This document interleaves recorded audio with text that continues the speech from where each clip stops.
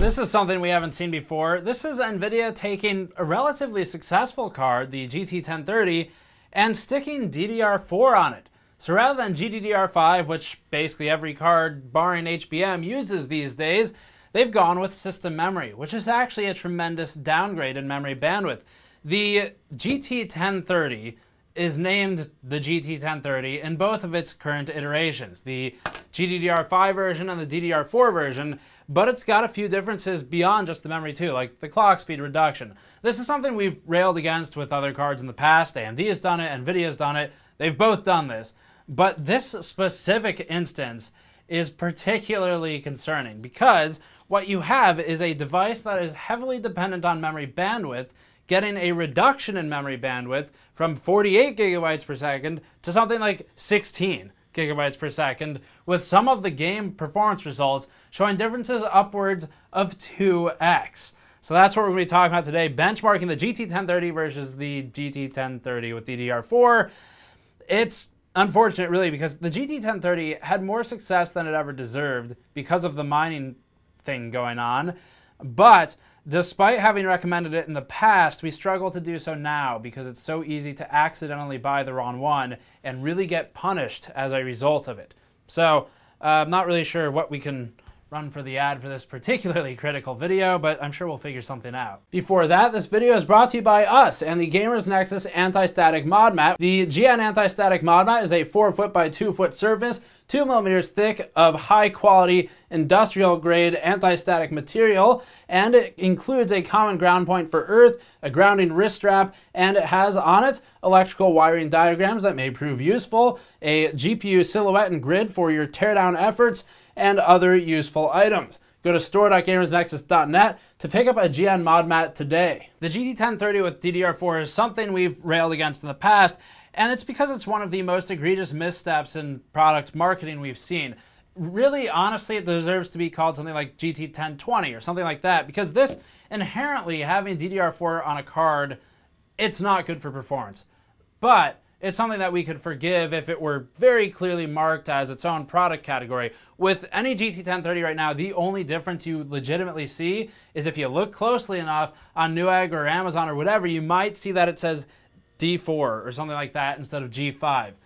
Most consumers are going to have no idea what that means. It's just going to look like any other randomized product serial number, basically. So that's the problem we have with it. The other problem we have with taking a product, changing it, and keeping the same name is that it makes us look bad in media, because you're going to have consumers, especially at the low end, who don't know what they're buying, see performance numbers from us, from others, for a GT 1030, buy something, and get extremely different performance results. And that's not because of us, it's because the product changed later and the name was kept the same. So you can still buy both versions of the GT 1030, you just have to be very careful about it. Graphics devices are extremely bound by memory bandwidth, so we can go over some of the basics as to why the differences are so prevalent here before we get into the actual performance numbers. So if you want to learn about why they're different, typically speaking, anything that is really dependent on memory operations going across the bus will be something like textures, a large file that you're pulling from somewhere to later recall and apply to an object or a mesh in the game, and these things take memory bandwidth. When you're calculating memory bandwidth between these two devices, it's roughly 48 versus 16 gigabytes per second, the lower being DDR4, and that difference is pretty easy to come up with. So basically, you take the memory bus width, divide it by 8 to convert to bytes, just for ease, and then after that, you multiply it by the memory clock, you multiply it by 2 for DDR, or double data rate, and then you multiply by 2 for GDDR5 if it's a thing. And the result, again, 48 versus roughly 16. And the difference alone is massive, but nVidia has also changed the core clock of the DDR4 version. So the reference baseline clock for this card, the D4 version, is about 100 megahertz or a little over below what the original GT 1030 GDDR5 card was. And that's also something that's worthy of note, but not really a huge impact or to performance considering the rest. As for what strains memory bandwidth, it's just about everything in computer graphics. Texture sampling is a big one, or anything else that collects samples for processing, anti-aliasing, temporal effects that need to keep frames in memory, scales and transforms of textures where data needs to be retained in memory, and so forth. The differences should be exaggerated in games where shaders are lighter load, as memory bandwidth is likely to be more utilized. Anything that relies on heavy memory occupancy will strain the GPU's memory bandwidth. Most of the time that'd be higher quality textures, anti-aliasing effects, and some fixed function processing. The CPU and geometry pipelines become more bound by draw calls and geometric complexity, whereas the GPU becomes more bound by large files getting called for application to objects and meshes, or files that might remain resident in memory for further transactions and things like transforms. As always, getting into the numbers, testing methodology and the test bench can be found in the article linked in the description below if you want the written format of it or more information on how we tested. Some information here. We used an i7-7700K, which is our old standardized GPU bench, be replaced eventually, and we used that to eliminate the CPU bottleneck as even a possibility. We have some numbers with a G4560 just to give you a reference point of where it would perform with a more reasonably priced CPU. And then we also have some APU numbers, which of course use completely different hardware because it's a different platform. So we've got all of that in here. Some of these numbers are older, like the APU numbers are from launch. They haven't been retested. Performance might have improved a bit. But the point isn't to compare these versus APUs, so we didn't rerun it. The point is to compare them against each other. And these are the two devices that were run primarily for this benchmarking today. We'll start with Rocket League for this one. Rocket League is a fairly playable game overall. Previously, we found Rocket League to operate between 50 and 60 FPS average on the AMD R3 and R5 APUs, and we found the GT 1030 and G4560 to operate at around 62 FPS average. Removing the CPU bottleneck for safety, we found the GT 1030 GDDR5 GPU and 7700K were at 63 FPS average, representing a GPU bottleneck. This is with the G5 one again. 1% lows and 0.1% lows were in the 40s. The DDR4 version of the GT 1030 stock ran nowhere close to that frame rate. It slumped to 28 FPS average, a 55% decline in performance from the GDDR5 version of the GPU. Or if you do the math the other way, it's about a 2x increase to move to the G5 version. With an overclock offsetting the core and memory by 250 MHz each, we managed to push to 35 FPS average, but frame time suffered as a result. The GT 1030 DDR4 card can't even achieve half of the performance of the original GT 1030, and they share a name, and that's not right. It can't even operate anywhere close to the level of an R3 2200G stock APU. This thing is getting obliterated by its memory bandwidth limitations. This next chart shows the frame time performance between the GDDR5 and DDR4 cards. 16 milliseconds would represent a 60 FPS throughput, and we'd ideally see a flat line, as that'd represent the smoothest frame delivery. Or, in another ideal scenario, the least amount of variance frame to frame as possible in frame intervals. In this instance, the DDR4 card struggles to maintain a constant throughput and chokes regularly on frame-to-frame intervals, resulting in an overall stuttery, unplayable mess when compared to its GDDR5 alternative that costs about $10 more. Dota 2 is next. At 1080p, the R3 and R5 numbers from launch benchmarks put the APUs in the 40s to 50s for frame rate, with the GT 1030 and G4560 getting stuck around 63 FPS average. Unrestrained by the CPU, we measured the GT 1030 GDDR5 performance at 67 FPS average with lows at 60 and 43. The DDR4 version managed, shockingly, to carry almost 50% of the original performance. Our GT 1030 DDR4 ran an average frame rate of 32, compared again to 67 on the model that costs a couple dollars more and somehow carries the same name. So far, this is just embarrassing. CSGO is up next, another Valve title. For this one, the AMD APUs at launch stuck around the 80s to 90s for average frame rate, pre-overclock. The GT 1030 and G4560 did well, operating at 120 FPS average and originally receiving our recommendation for an ultra-budget CSGO machine at the time. Unrestrained, the GT 1030 with GDDR5 managed 122.7 FPS average, with lows relatively disparate at 85 and 54 FPS. The GT 1030 with DDR4, embarrassingly, managed 55 FPS average, with 0.1% lows at 25 FPS. The translation of these low values is, again, a stuttery mess of frame throughput. We'll clarify with frame time plots momentarily. 55 FPS versus 123 is a giant reduction in performance from the original card, and overclocking the DDR4 card helps, but not in a way that can begin to defray the degradation.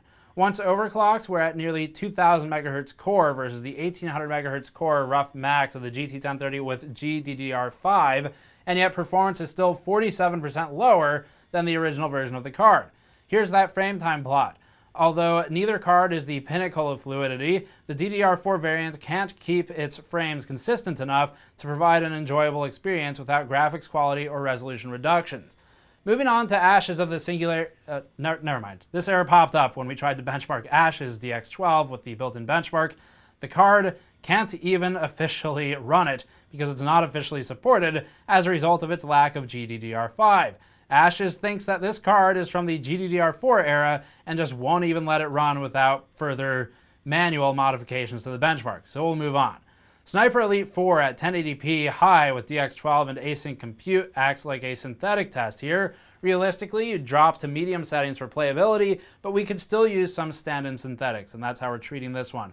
For this one, the GT 1030 with DDR4 again operated at exactly half the speed of the GDDR5 GT 1030, further shaming the poor card's existence.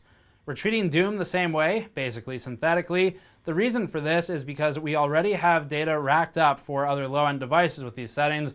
Although the settings are way too abusive for the 1030, we can easily compare it to other devices. The trouble with Doom is that its 200 FPS physics cap means that we have to impose higher settings to restrict high-end devices because they'll hit the cap otherwise and appear artificially worse. Anyway, looking at it synthetically, the GT 1030 with G5 manages 16 FPS average, which is 20% faster than the GT 1030 with DDR4. The gap closes a bit with an overclock, and comparatively, this is miles behind the RX 560 and GTX 1050, which operate at 65.7 and 44 FPS respectively. It's probably time we start analyzing the clock differences here. In most of our previous benchmarks, you saw the DDR4 version was overclocked and the G5 version was not. Well, it's because we didn't have to overclock the G5 version. On the DDR4 card, overclocked with an offset of at least 250 MHz on memory and on the core, the card was never even close to catching up to its GDDR5 origin. This one, the first card, even with that overclock. So that tells us this is severely crippled by memory bandwidth. And using Firestrike, we can start to show why and how it's crippled and in what ways it can attempt to catch up. Here's an over time chart for Firestrike. We'll add more lines as it goes. The first two lines are the GDDR5 and DDR4 GT 1030s without modifications. You'll notice that they're fairly close overall, indicating that Firestrike would be a good clock-for-clock test without needing manual modification. Our differences never exceed 30 MHz, which is reasonable. It's obvious that a 30 MHz difference will never amount to a 50% change in performance, so we can live with this. We did another test pass with the EVGA GT 1030 GDDR5 cards, core throttled with a 90% power limit, so we can add that line next. This one regularly dips down below the DDR4 card's core clock, but as you'll see in a moment, it still outperforms the score significantly. Finally, this next line shows the overclocked GT 1030 DDR4's core clock, which was offset by 275 MHz for this test. It's peaking at 2000 MHz, which is an impressive gain of nearly 300 MHz in some instances. Even still, performance is behind the GDDR5 card, and the core can't make up for the choke created by memory bandwidth, particularly on texture filtering. Let's look at the Firestrike scores associated with these numbers. The GT 1030 2GB DDR4 card is an embarrassment and operates with a graphics score of 1922 and combined score of 537. The GT 1030 with GDDR5, also stock, managed a 3793 graphics score, which is a 97% performance improvement, nearly 2x. We know that Firestrike is intensive on GPU memory, and this fully solidifies the DDR4 card's weakness had there been any doubt. Just to be sure, we reduced the GT 1030 GDDR5 card's power allowance to 90%, resulting in a 3687 graphics score that's still nearly 2x higher than the DDR4 card. Overclocking the DDR4 card by 275 MHz offset results in a 25% increase over the stock DDR4 card, but that's not enough to claw back the tremendous loss versus the GDDR5 device. Just in case you were wondering, here's a Firestrike chart with some other devices on it, and we'll highlight all of the 1030 devices for clarity. This is tested on the same bench and provides an easy comparison to other devices. So to be clear here, This thing, the DDR4 card, don't buy this. It's garbage. It's like a $10 price difference. The GT 1030, as noted earlier, had way more success than it typically would deserve, but we were okay with recommending the GDDR5 version of the GT 1030, and actually, we would almost never recommend a card of that low of a price class because it just makes so much more sense to step up to something like a GTX 1050 or maybe an RX 550 or something like that. But with the mining market the way it was and GPUs and all of that, it made sense in some instances to recommend a GT 1030. So we gave it the benefit of the doubt. It was actually a decent card for the price for something like a G4560. Not something we like to recommend, but given the circumstances a few months ago, something we had to recommend for the price class. Now, however, with a DDR4 version out there to confuse buyers, especially buyers in the budget market who probably don't even watch us, so they're never going to see this message, they're not going to know the difference between the two cards because a lot of the time, the difference is in the name to the extent of something like GT 1030, whatever, OC edition LP4 G5 or LP4 D4.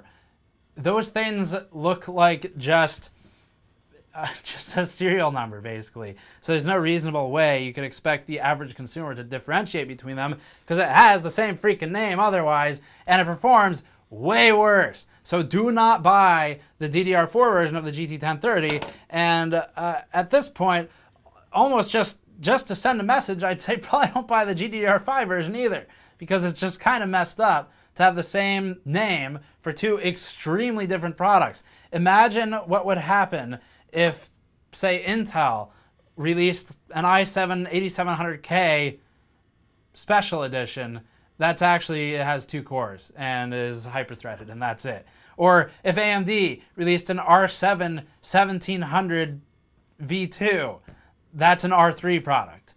It's that big of a difference because the memory bandwidth dictates everything for the performance of these low-end devices, especially. So we take issue with it and would encourage you not to buy this garbage product with DDR4 memory. But otherwise, if you're curious about the performance, you've got it now, and hopefully nVidia considers renaming it something like GT 1020 or literally anything else that's not already used. So that's it. As always, if you want to support us so that we can continue buying things that vendors definitely won't send us, you can go to store.gamersnexus.net and pick up one of our mod mats. The next round will be in shortly. Or go to patreon.com/gamersnexus for a smaller contribution and to join our Discord server. Subscribe for more as always. Thank you for watching. I'll see you all next time.